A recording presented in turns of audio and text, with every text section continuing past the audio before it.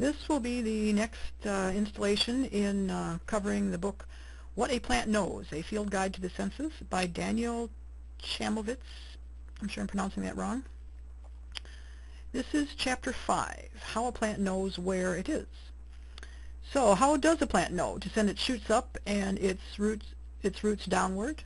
If it's a response to gravity, then how do shoots and roots grow in different directions? And if it's a response to sunlight, then how would a seed know what to do when it's still underground, and how would aerial roots know to grow downward? Now humans know up from down due to a sixth sense that's not ESP. It's called proprioception. And that means knowing where your body is without really having to look at it. As in when you're drunk, you have troubles with your proprioception. Most of this positional sense is due to your inner ear. There are special structures in there that have essentially the little sand grain-like crystals. They're called otoliths, so little sand grains in a liquid with little hairs all around. And when you turn upside down, those little otoliths then respond to gravity, and the hairs on whatever is the downside at the moment detect them falling towards it and tell your brain, hey, you know, we're laying on our side over here, and you can act accordingly. Additionally, you have some other proprioception nerves throughout your body to tell your arms and your legs, you know, are you going to fall off that balance beam? Is your leg in the right place? All that type of thing. So how do plants know up from down? For many years, people assumed that roots just grew downward in response to gravity. In the early 1800s, somebody named Thomas Andrew Knight put plants on a water wheel that you know, he could control the speed of it with the amount of water that was being allowed to sluice over it.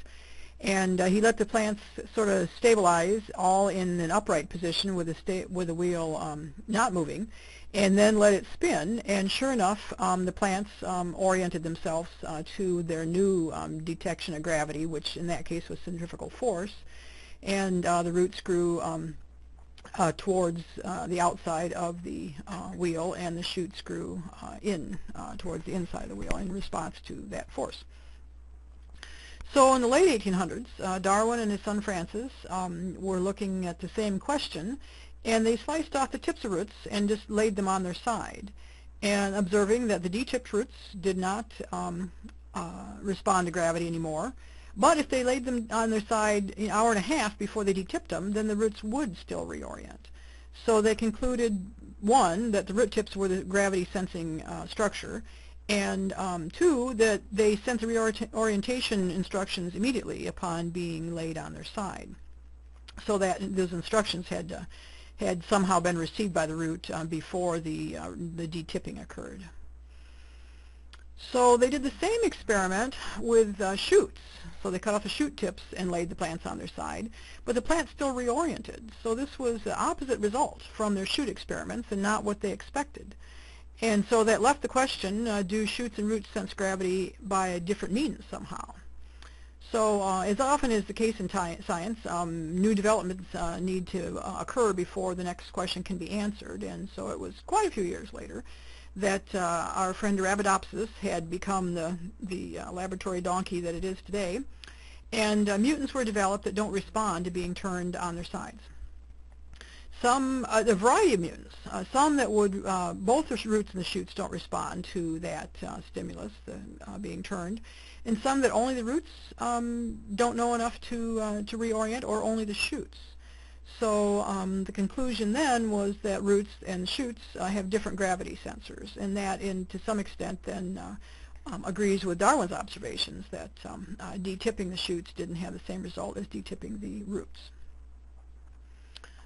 So how plants know up from down 3, now it's the early 2000s, and a scientist observed that plants with defective gravity sensing in their shoots and stem don't have an endodermis. And the endodermis is that special layer of cells that form a ring around the vascular tissues in both the root and the shoot, and regulate the amount of water and other things coming in and out of the vascular tissues. So no endodermis, no ability to sense gravity by the shoot. And so we do remember that the root tips contain the gravity sensors for the roots, and so the conclusion was that the gravity sensor for the shoots is the endodermis, and the gravity sensing system is indeed different from the roots. So how do plants know where the that the root or tip or the endodermis has been reoriented? Studies of those two structures, or of the root tips, showed large statoliths, which are just really big amyloplast, sort of specialized, or starch grains, another word for amyloplast, are in the root cap cells, or the root tip cells. And they respond to gravity. So when the root is turned, the little statoliths just act like this sort of sand-like grain, the otoliths in your ears.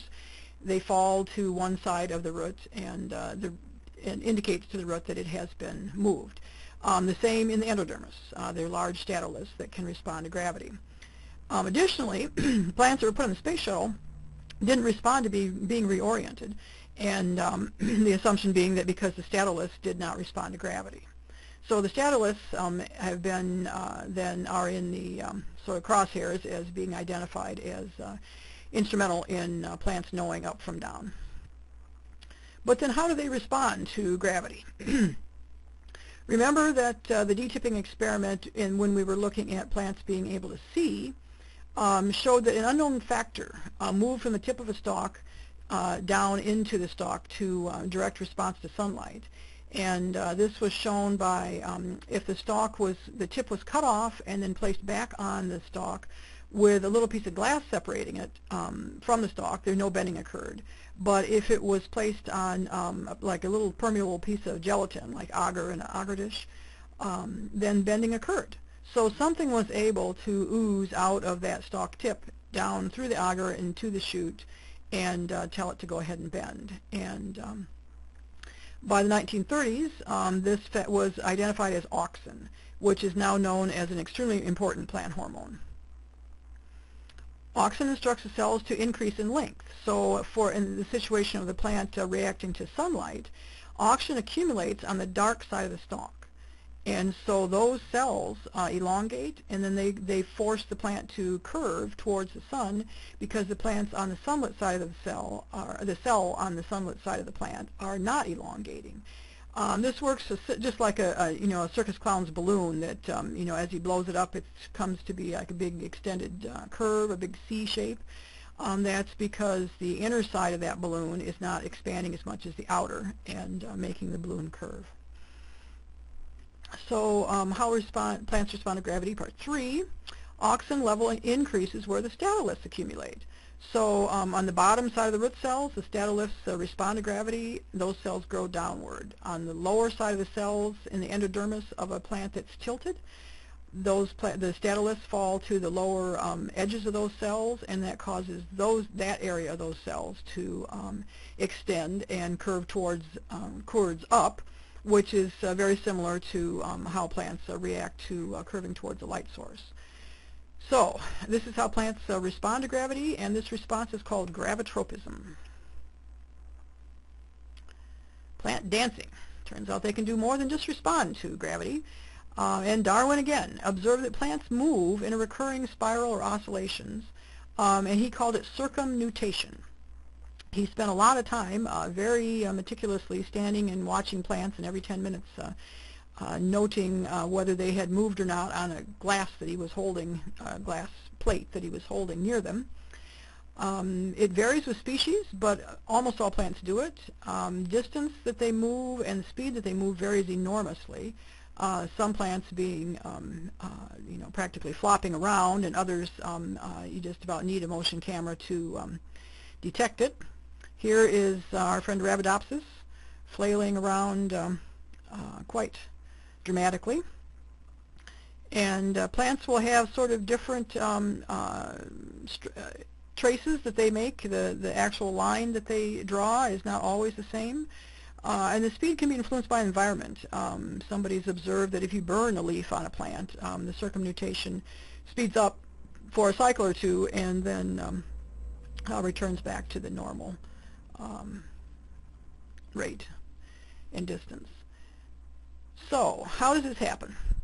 Or why does it happen? Darwin theorized that the circumnutation was built into plants, based largely on the fact that they all did it. It just seemed to be something that was inherent in plants. But other scientists over the years have theorized that it was actually a corrective action to keep themselves straight up, that they're perpetually correcting against gravitropism. So they sort of too far to the east, and then oops, we're going to correct from that, and then next thing you know, you're too far to the west, and then just constantly correcting from being not quite exactly perfectly erect. In '83, a scientist organized having some sunflower seedlings sent up on the space shuttle where they should have no gravity, or essentially no gravity, and theorizing that if, or hypothesizing that if the circumnutation is due to gravitropism, it shouldn't occur in space. However, the plants circumnutated like crazy, so Darwin's built-in theory seemed to be supported.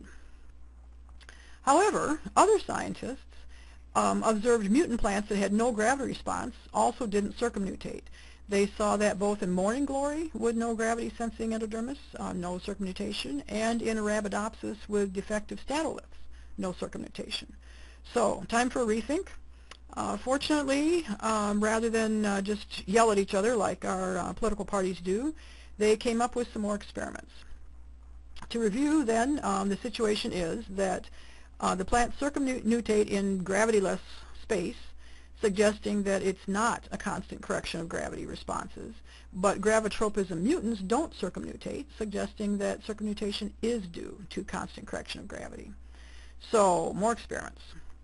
In 1990s, we didn't have necessarily an experiment, but somebody suggested that the space shuttle flights experiments might have been influenced by the fact that the seedlings were germinated on Earth and then put into the space shuttle. And that remained just a theory, and so that they had enough exposure to gravity that they were still circumnutating even when they were without gravity. That theory was just a theory because 10 days in the space shuttle wasn't enough time to get things germinated and do the tests. So eventually, about 2000, the space station became operational. And Arabidopsis, once again, sent up there and germinated in space and observed carefully.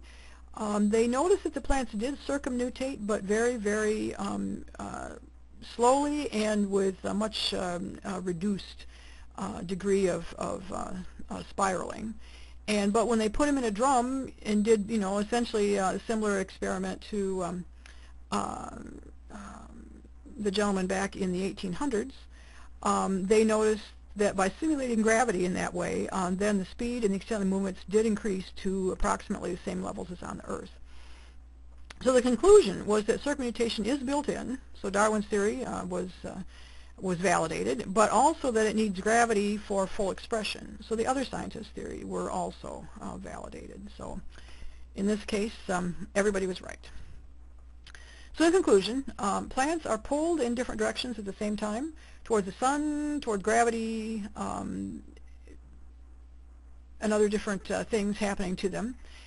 They have a hormone statolith sensing system that they can respond to these different things that are happening to their environment by changing their growth direction, whether it's changing in response to light or changing in response to gravity.